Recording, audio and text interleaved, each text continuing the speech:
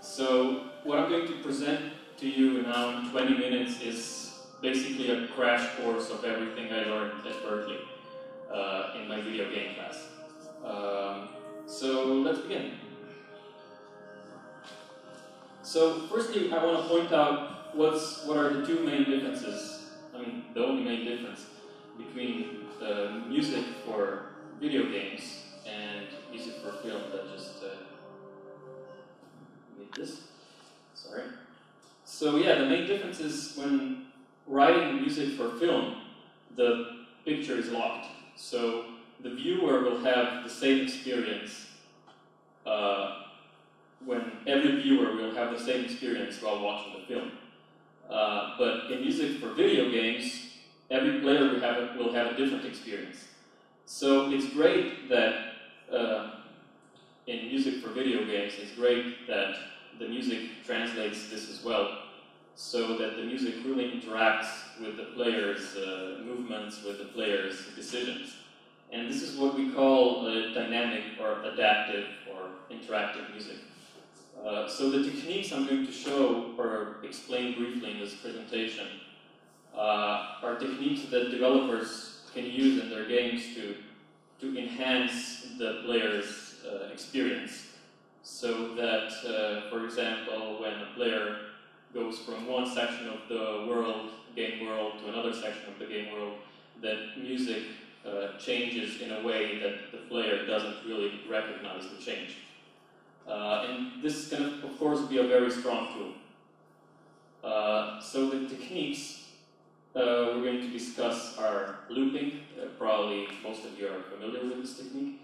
Then cross-state transitioning, layering, branching, and grouping. And lastly, self-composing or algorithmic generative music. And of course, in the end, the combination of all of the techniques mentioned above. So let's go to looping. So what is a loop? A loop is a sample of a performance that has been edited to repeat seamlessly when the audio file is played end to end. And what is a crossfade? A crossfade is audio volume editing that makes a smooth transition between two audio files. So let's look at this little nice thing I did in Paint. So let's say we have one section of music. This is our first loop. Let me say that this technique that I'm going to first show you is called loop crossfading. So basically, you have one loop. This can be, let's say, your adventure music.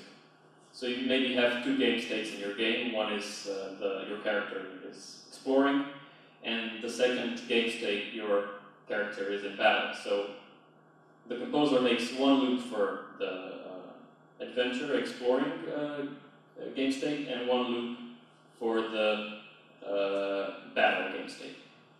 And in between you have a short transition that tries to seamlessly, or as seamlessly as possible, transition from one loop to the other. So let me show you this in context. So this is one of the simulators that our professor at Berkeley, Ben Hope, gave us so we can try out this technique. So I put a video of Batman Arkham City. So he's exploring. And now we're in section 1. So when I hit section 2, you will hear the transition, and then going into the battle music. So now he spots an enemy, and now the battle music starts.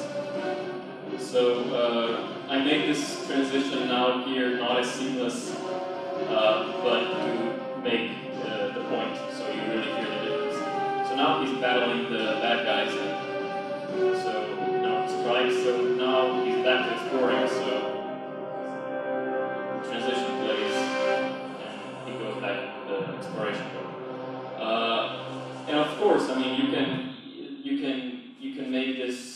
Maybe you have 5, 6, 7 game states. Maybe you have so you have 7 loops, or maybe you can also have many transitions. Now we have the same transition. So if a player is going to listen to the same transition every time, it's going to be kind of repetitive again. So maybe it's smarter to make many different transitions.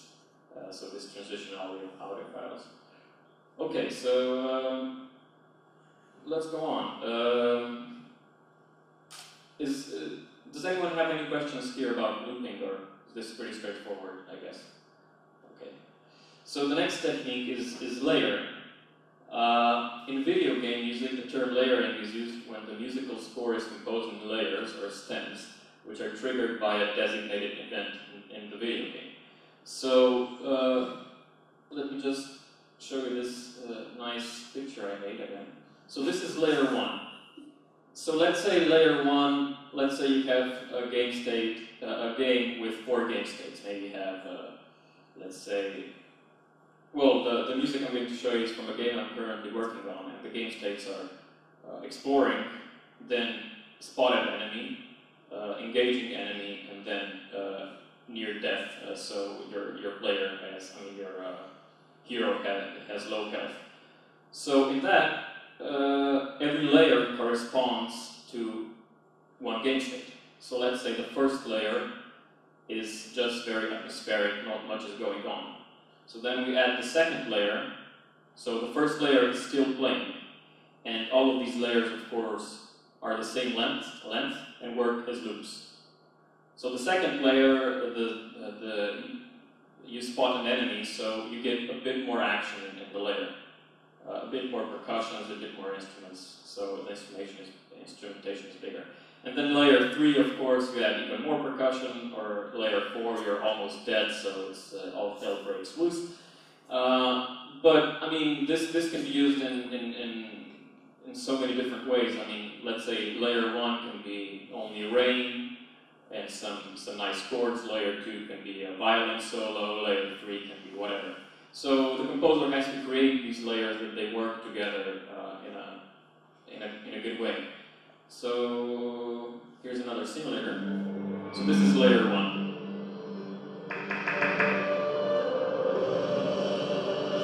So not much is really going on. The player is just walking around.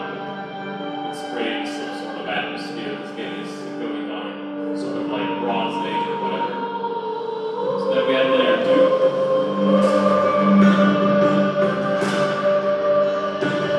So we get a bass.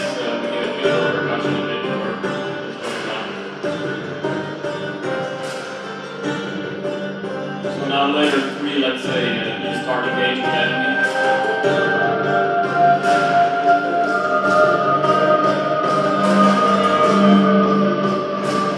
So the bass got a bit more prominent, dominant, and a bit more percussion. The thing is that these layers,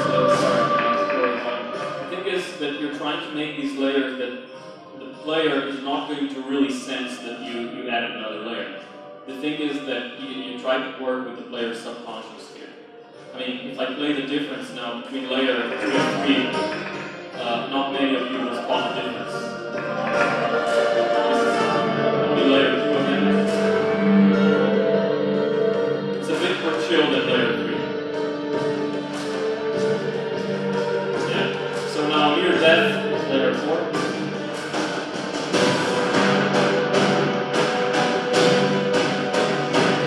Now let's say you survive the attack and go back to exploring. And we're back to just exploring. So again, this can show how many levels in your music you can have and how you can really manipulate with the player. I mean, you can even, as in film, let's say, I always like giving an example of let's say there's a scene in the film where you have a couple talking, and it's a romantic scene, but the viewer doesn't know that. Sorry, can you guys? Sorry, guys, I'm trying to concentrate. Thanks. So the viewer of the scene doesn't know that there's a third person that's in love with the girl. So as a composer, maybe you can try making the music in this love scene sort of mischievous or sort of wrong. So you're actually manipulating some information to the viewer that's not really there in the picture. And the same goes to music for video games.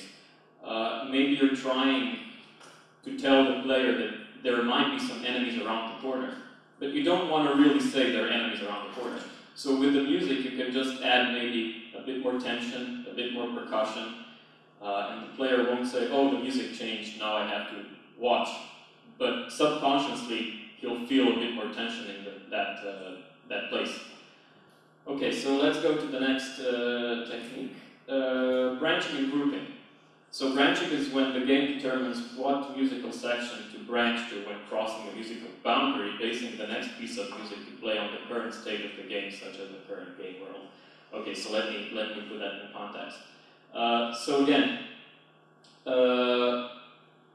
so in grouping, the game plays randomly between a selection of musical loops in a group. Every group has its own distinct musical loops and represents a different game state. So example, group 1 is exploring, group 2 is enemy spotted, group 3 is engaging enemy, group 4 is low health. So basically the same as in layering, but in grouping, let's say we have an intro that plays every time you start the game. And then in group A, you have 1, 2, 3, 4 different loops.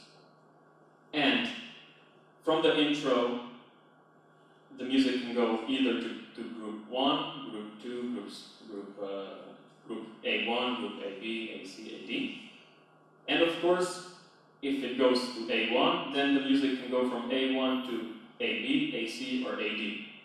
And of course, all the permutations of that. So the composer has to create these loops in a way that every loop can go into the next, in any of the next boxes. Did I explain that in a way that you understand? I hope. So of course, AB can go into one-A, 1C, or 1D. And then of course, if we go to group D, now we we spot the enemy. So of course, any of these boxes can go to any of these boxes. And any of these boxes can go there. So this is really tough to compose because you have to compose it in a way that it can go from anywhere to anywhere.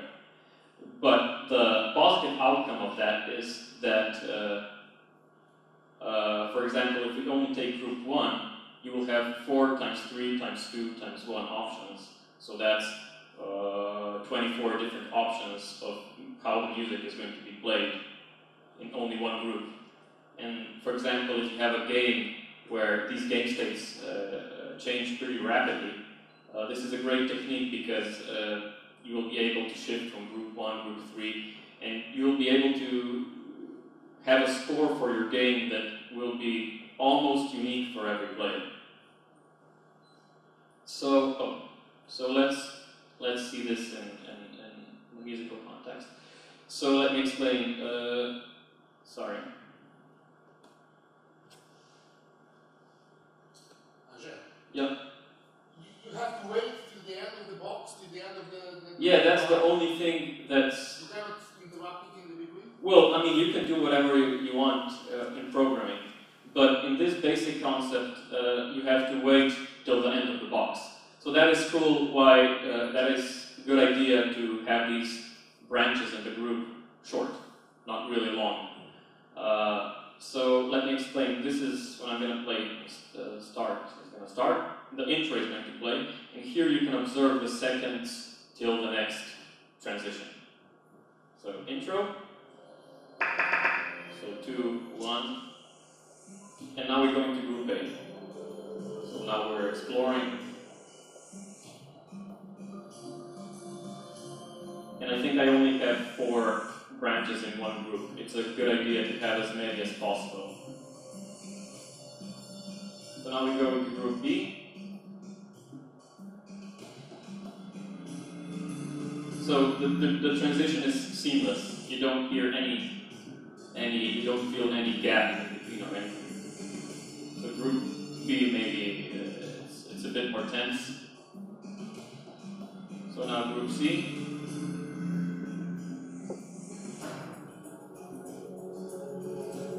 And let's say we go back to group A.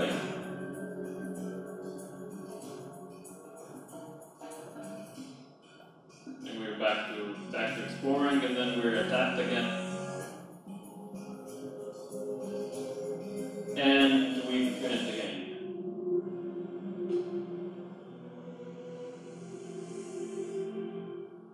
So yeah, the thing you have to maybe take into consideration is that the longer your branches in one group will be, the longer it will take for you to transition from one game state to the other. So if you have this is a good idea. If you have longer branches in one group, is that, let's say you have an adventure game where you have different worlds in one game. So when a player passes from one world, let's say from a desert world to a jungle world, probably the transition in the game won't be sudden. Here we're in the jungle and now we're in the desert. So it's going to be a smooth transition. So you get the point. So, but if you have a game where your game states change rapidly, then it's a smarter idea to have these branches really short. But you can compensate of having 2-second branches in one group, but make 20 of them, so you still will have enough musical material not to get the player bored. Okay, so let's go on. So the last technique I would like to discuss, and this is the most intricate technique, is self-composing music or algorithmic generative music. Instead of relying on individual tracks of audio, some games self-generate their musical content on the fly based on programmed algorithms, sets of rules, and pre-existing audio samples and/or MIDI files. So I did a bit of mistake here in the beginning. I should say tracks of not audio but music. So the composer here does not create musical sections. He creates some sort of audio files, let's say only one tone on the piano, and he samples the piano in one octave. So if we go on all the white keys in a row. And then he programs that in a way that the program chooses each key every 2 seconds. He chooses a different key to play, So a program can do that. So in a way you have a pretty simple score in this way, but you can go pretty intricate with this. And okay, let me show you this first. Sorry. Yeah, pendulum. So an analog way of thinking of algorithm music is this Steve Reich piece called Pendulum. So it's basically just microphones going over amplifiers and making sounds. But every time you will play this piece, it will be different.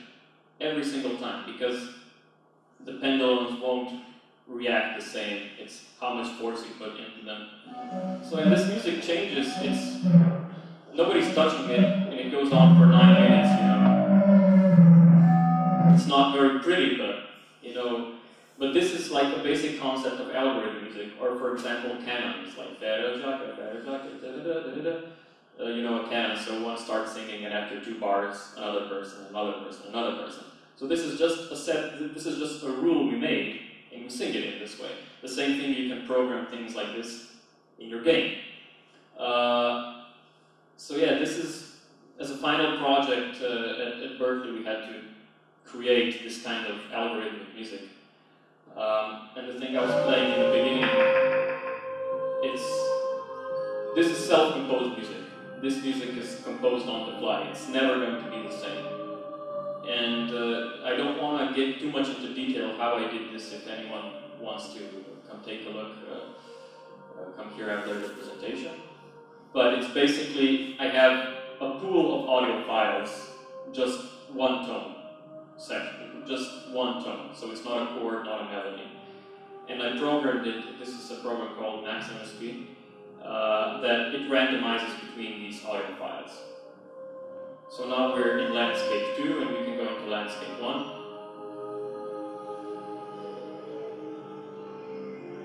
And we get a quest solved, some level ups,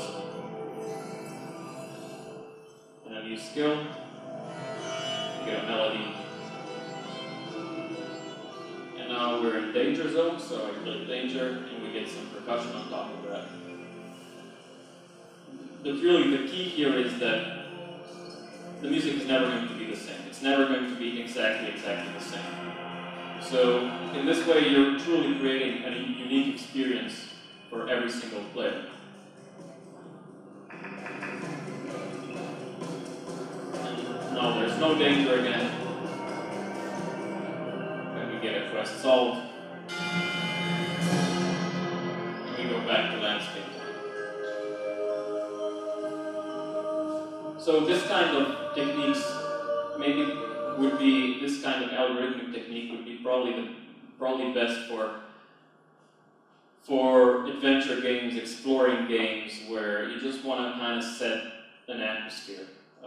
This is not a good technique if you want to have really melodic music. This works great for creating atmosphere, but the beginning you want to have some melodies. It gets a bit more tougher to do. Okay, so music implementation software. We have Wise, Fmod, and also then Unity and Unreal have their own audio implementation software inside. But I don't want to go too much into detail here. But a good idea is if you want to take your game to this level, to incorporating these kind of music techniques, is that you have to have a composer that knows these techniques, and you have to have an audio implementation person, someone that's actually going to implement this into the game. You might find a composer that knows how to do both, but you know, both of these skill sets are different in a way. So it's good to have an audio guy on your team that knows how to do this kind of things. Okay, so final thoughts. The key of every great video game is that it has the ability, if only for a few minutes, to disconnect the player from the physical world and teleport him into a new and undiscovered territory. Since music works on the player's subconscious mind, it without a doubt has the ability to forward the feelings of tension, atmosphere, joy, sadness, etc. to their brains. If done correctly, music can be a great tool that can help in making the player's experience even more fulfilling and unique. Thus, it should be a key ingredient in every video game. Okay, maybe not every video game if you are playing Pasianza on your PC, maybe you don't need a score for that. But warning, if done incorrectly, your players will just hit the music button. And probably that's not what you want to do. You want to keep the music so interweaved with the game that the player won't consciously listen to the music. And if you'll read any interviews with major film scoring composers or game scoring composers, they will say that good music is not heard. It's just yeah, as I stated a lot of times, it works on the subconscious mind. But if you create bad music, then the player will just be annoyed by it, and he will be annoyed by your game, and will just maybe stop playing the game or mute the music and play the game without the music. So I highly encourage all developers to seek composers that know their craft, not just their neighbors that play 2 chords on the guitar and have Reason installed on their Mac. It's good to hire people that know their skill in every skill set. So that being all, thanks for listening, and if you have any questions, please go ahead.